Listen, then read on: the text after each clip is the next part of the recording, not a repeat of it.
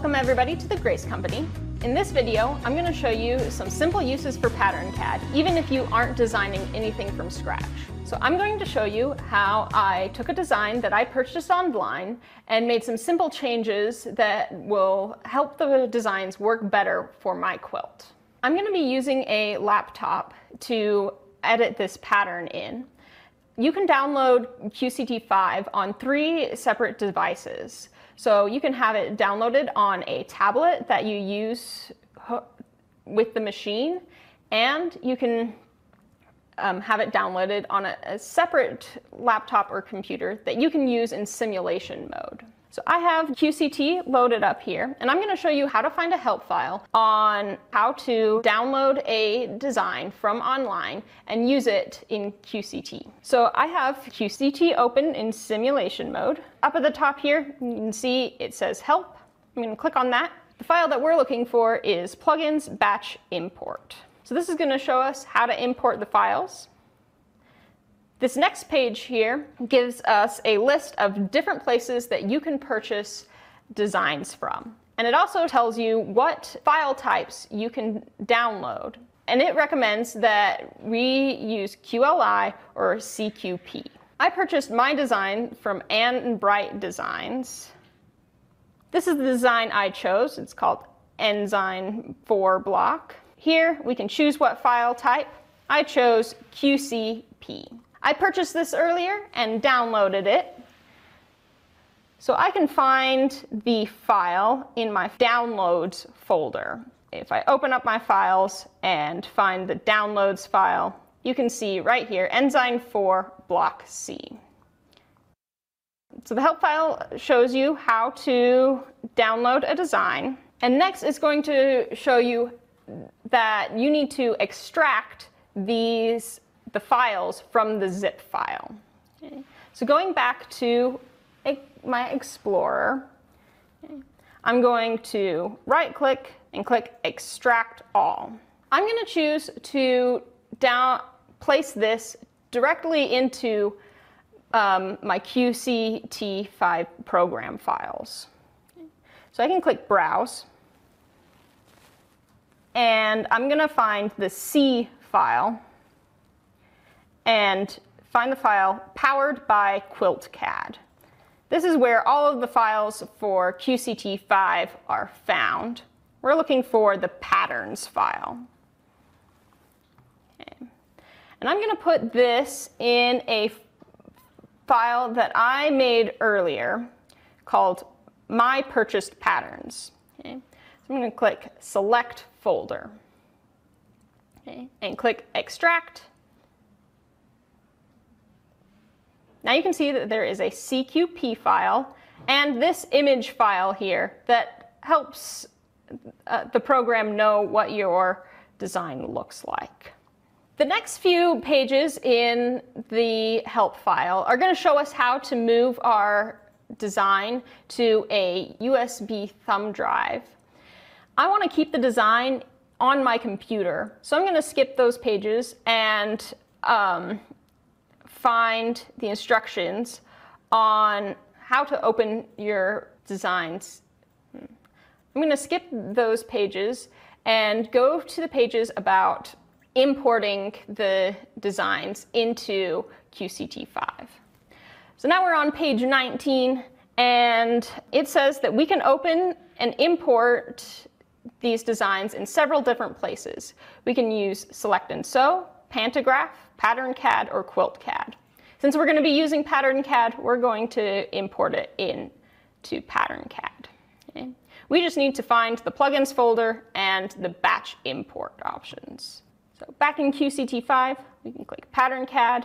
Up in the corner here, we have plugins and batch import. Now we need to find the file where we extracted our designs to. It's in the patterns folder and in My Purchased Patterns.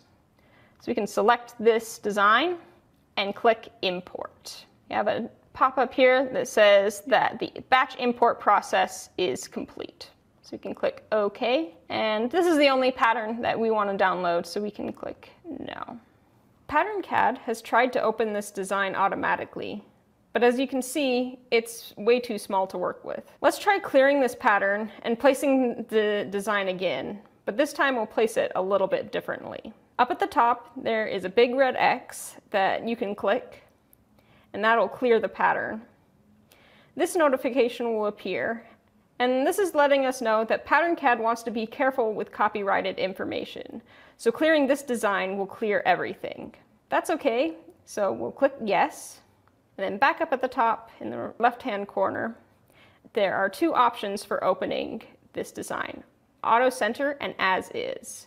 PatternCAD tried to open this pattern as is, but it was the wrong size. So let's try Auto Center, and PatternCAD will automatically resize this design to fit onto the screen.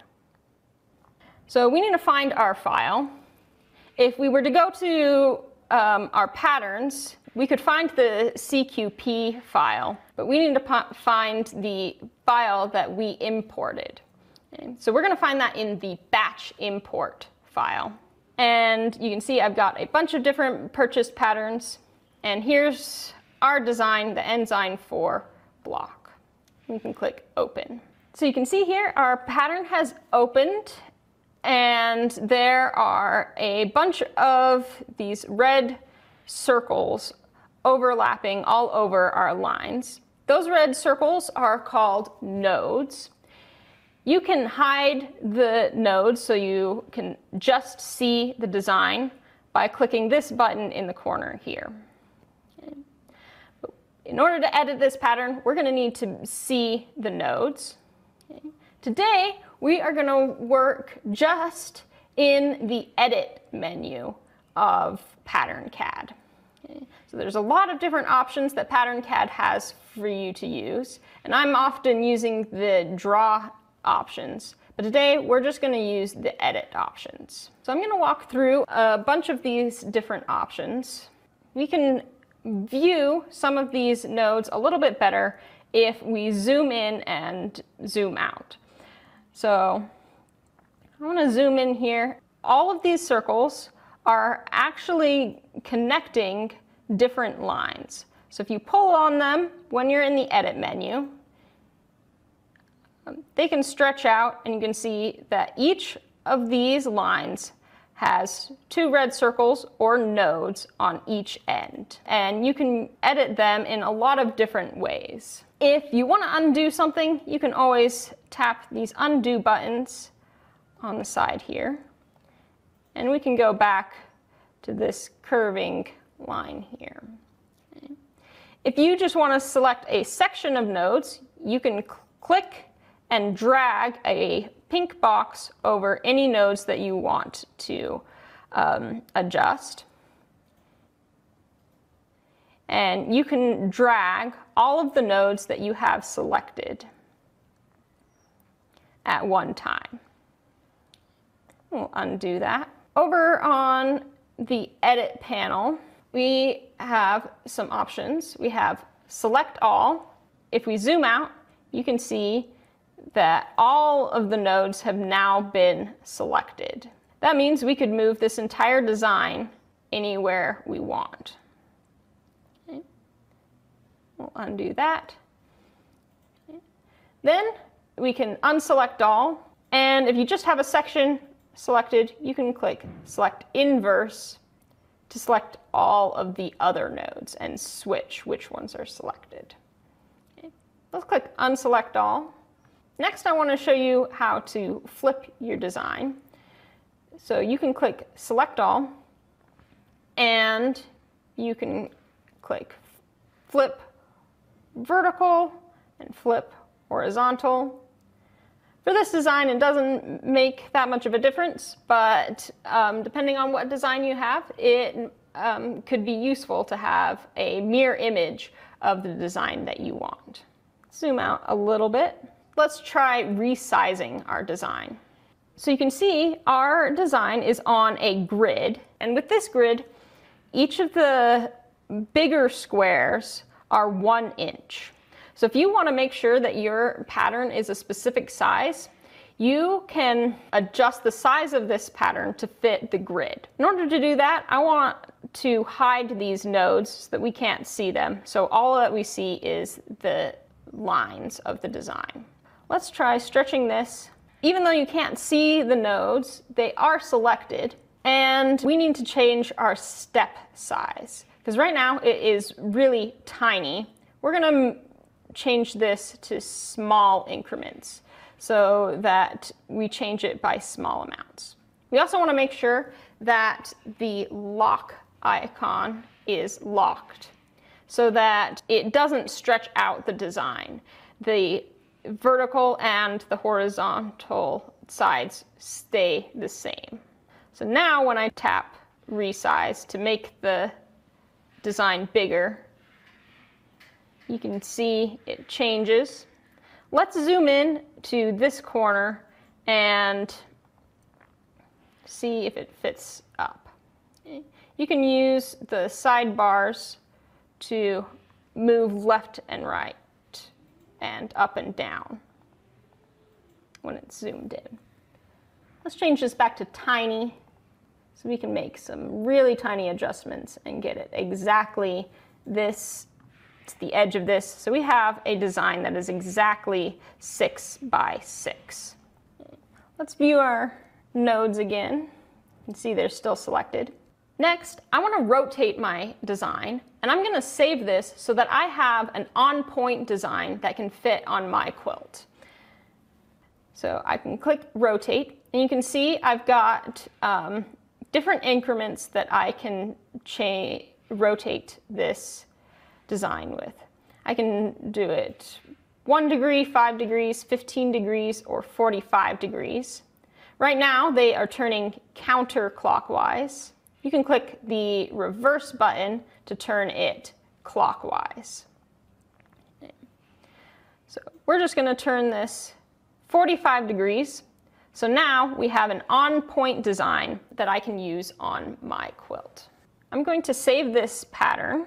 Click File, Save Pattern. And I'm going to make a file to keep all of my new designs in. So I'm going to click New and use my keyboard to name this.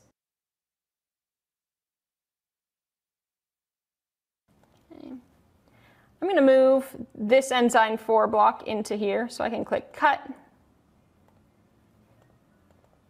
and Paste. And then go ahead and name this file. I'm going to name it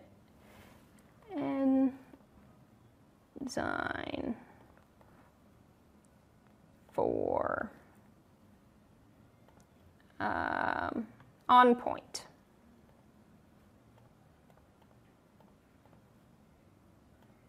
So now that I've saved this on point design, I'm going to make a triangle design that can go on the edges of my quilt that has some triangles and some on point squares. In order to adjust this pattern the way I want to have this design in the background of PatternCAD so that I can make sure that the lines line up to the original design. PatternCAD has an option for that. It has 2 different layers that you can swap between. And if you put something in the back layer, you can make edits on the top layer, and the top layer is all that will be saved. Over on the sidebar here, I'm going to go under Layers, Swap, and you can see our design has turned blue. That means it's on a bottom layer, and we can no longer see the nodes at all, and we can't edit this pattern at all. So we're going to open this design again onto the top layer so that we can make some edits and adjust it to this design. Okay. So we can File, Open, and we're going to open as is this time since we want it to open the same way that we just saved it. So we can find our on-point design, open it, and now this layer is right on top. Okay.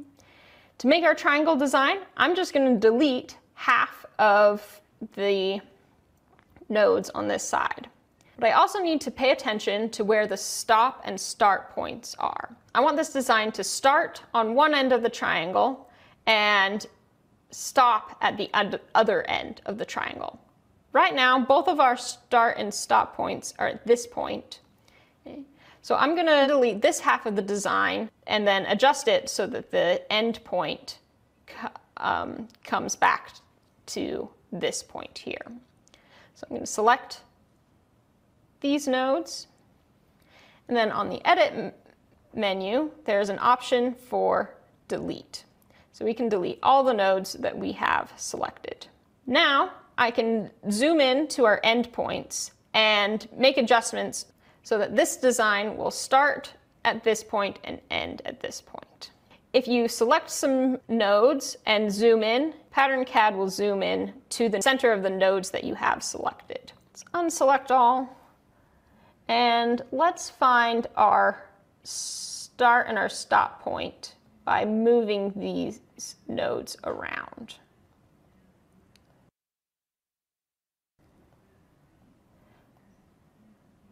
So our end point is right here. We are going to delete it so that it goes to the top of the menu. So we need to select both nodes of the lines that we want to delete. So we can click delete, and now they'll disappear, and we'll check back and make sure it goes to the right end point. Okay.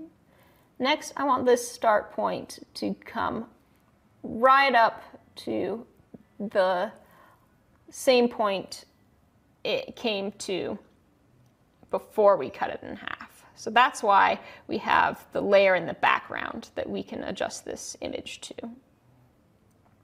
Okay. Looks like we have some extra nodes here.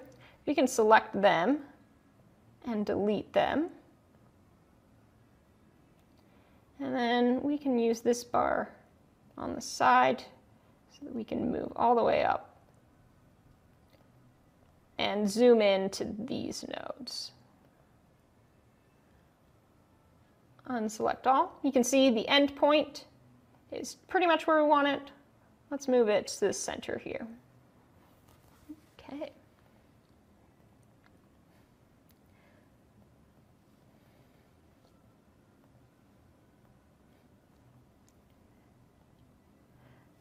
So our triangle is looking pretty good. I'm going to go ahead and save this triangle. So you can File, Save Pattern, File Name, use our keyboard and design for triangle.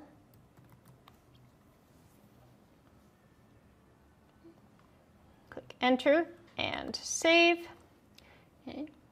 But I also want to make a few more adjustments to this design so that this space and this space are a little more filled in. In order to do that, I want to just make an adjustment to this quarter of the block and then repeat the block so that the adjustments are on both halves. So I'm going to go ahead and select the nodes and delete. And I'm going to zoom in to this area here.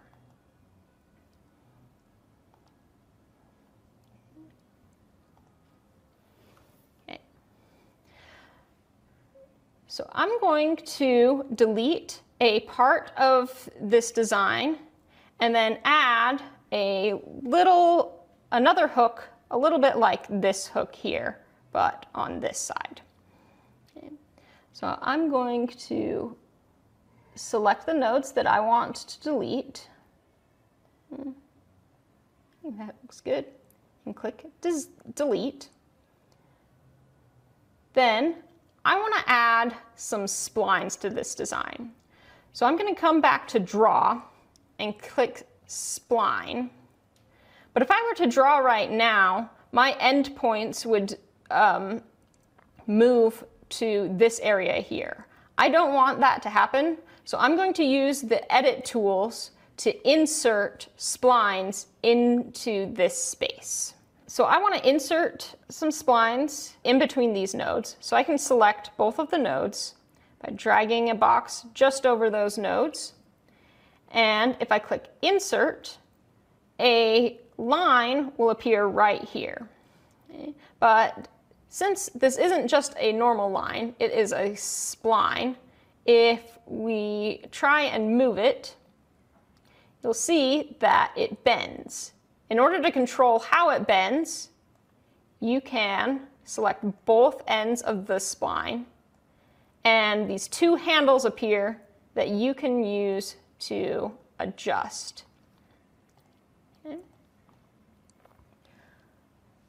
So I need one more spline to connect to make that hook. So I'm going to unselect all, select the two nodes I want to insert in between, click Insert, and make some adjustments.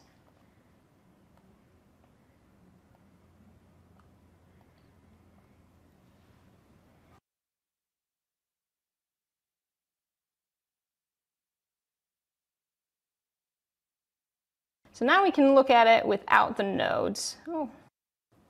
Okay.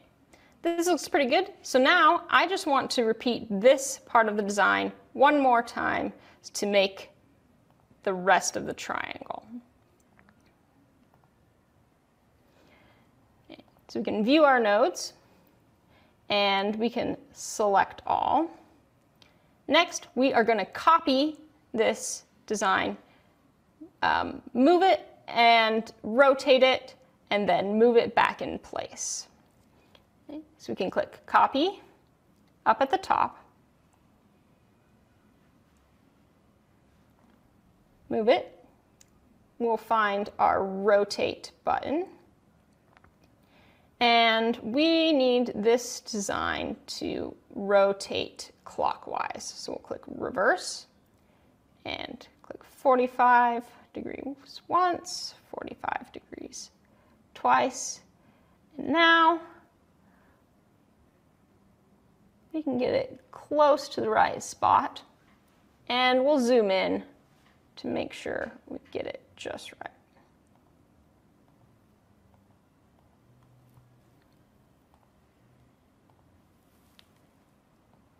And can turn the view of the nodes off. Okay.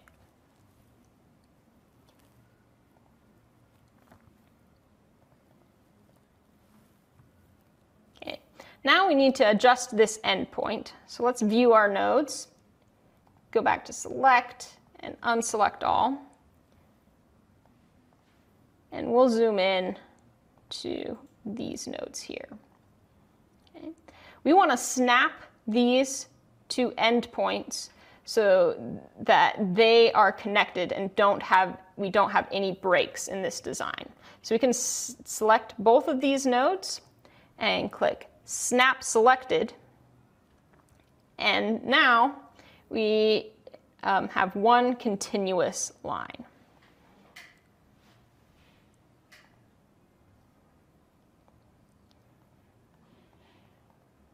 Okay. So let's save this design one more time, and then we can move to our quilt and start quilting this out. I'm going to click File, Save Pattern, and just to make this quick, I'm going to fill in this with the same name as before, and just add a space and 2. Okay. Now we have two different options for triangles. So now that my design is saved, I can move my design to the tablet I'll be quilting with, and I will see you at the frame. Okay, now we're at the frame, and I have a quilt loaded onto my frame. I made this quilt top following a pattern that I purchased online from an Etsy user, Alexa Quilts. It's a great design, and it has some on-point squares and some of these triangles on the edges.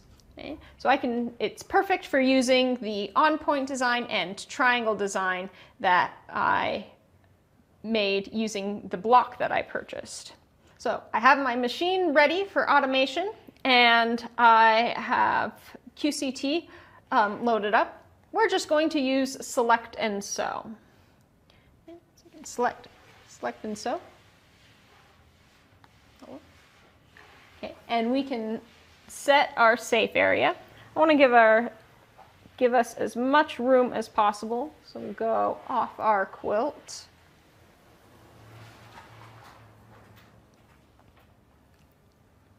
In the bottom right. Okay. Now we need to find our pattern. I will go into patterns. We saved it in batch, Design 4. Okay. Let's start with our on-point design. Okay, so now we need to find the right placement. There is an on-point placement option, so we'll use that. I want my design to stretch to the edges, so I've selected stretch. And I want to give a little bit of a margin just so I can make sure the design fits in the square and doesn't go outside the design. So I'll make sure it's locked, and I'm going to hit it smaller 2 times just so it has a little bit of a margin. Now I can place these 4 nodes by moving my machine to the right corner and tapping the corresponding gray nodes. Move it to the top. It's going to stretch to fill this nice big square. Okay, looks good. I will click quilt.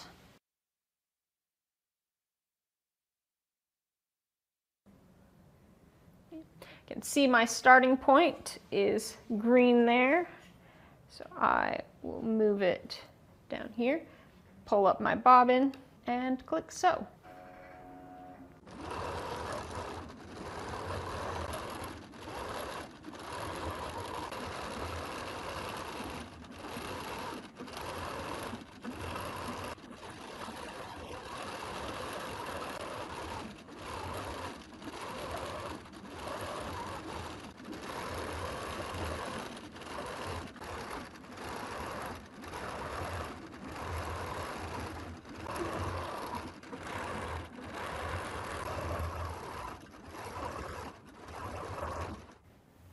And now I'm going to place my triangle design.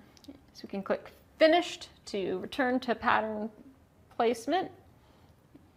And I am going to select pattern and find triangle 2. I'm going to choose the triangle option. And our triangle design is a 45-degree triangle. So we're going to switch it from the 60-degree triangle to a 45-degree triangle. You can see it fits much better there. Okay. Make sure this stretches to the edges, but I'm going to add margins again. So make sure it's locked and hit it a couple of times to get that margin. Okay. Now I'm going to make sure that this quilts in and matches the same direction as my pattern down here. So I'm going to make sure that this bottom swirl hits this same corner over here. Okay. So I'm going to come over here and tap this corner. Then go over to the right and place this one. It looks wonky now, but we'll place this last node, gray node, and that looks good, and it looks like it will match my on-point design. So I will hit quilt, and it looks like my start point is over in this direction, so I'll move my sheen right there. Use the single stitch to pull up my bobbin thread. Okay, now I can tap sew and let this quilt out. In the meantime, thanks everybody for watching. Remember to like and subscribe, and I will see you next time here at the Grace Company.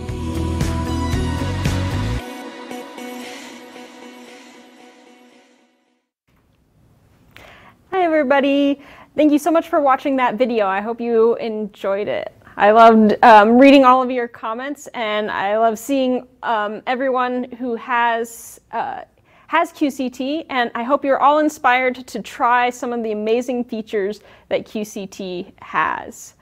I know there's a lot of options, and sometimes it can be a little bit overwhelming, but if you try it out, there's so many options to make your designs your own.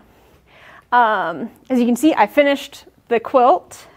Just a reminder, I got the pattern for the actual quilt from an Etsy store called Alexa's Quilts, and then the design that I was using.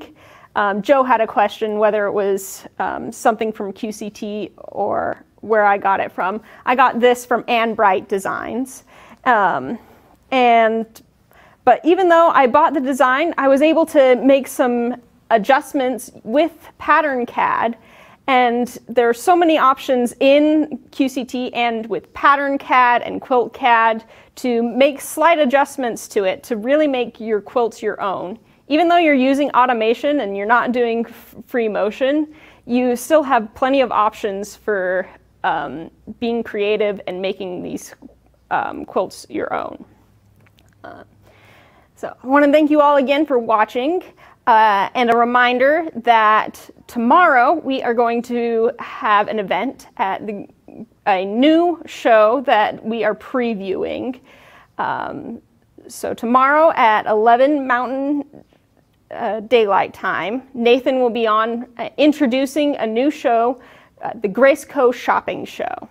So you can watch that. Nathan always has great deals and for you guys.